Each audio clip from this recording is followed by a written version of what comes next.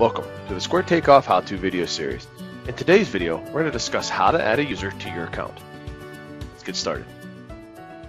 Add a new user. First, you're going to make sure that you have added another license to your account. To see this, we're going to go to our user management and select user. Within here, I can see that I have one of two licenses in use. If I didn't have a second account, I could go through and add that by going to my licensing section here. At this point, we're going to go through and add a new user. Once we select Add New User, we're going to simply enter in their information.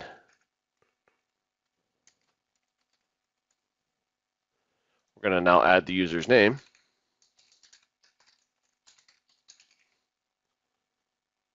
And we'll go through and select their role. For this example, we have just the administrator role.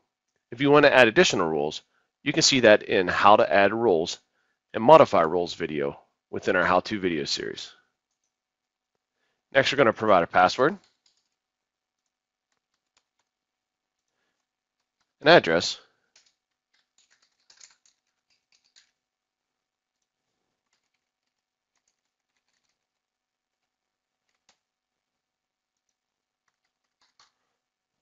and a phone number. When we're ready, we'll go and hit save. Once we've done that, we now have this user here. Now, the next step in the process is to make sure that our users are also seeing our templates. If we go within our estimating, we can select our template user groups. Within here, we see our default group. We'll want to go ahead and make sure that we go ahead and tag them to our default group.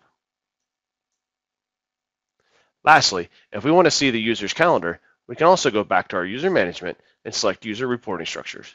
From here, I can set myself as the manager and then be able to see John's work. Once I hit save, if I go back to my calendar, I'll now see that John is an option. So as John fills out information, I'll be able to see this information located on my calendar.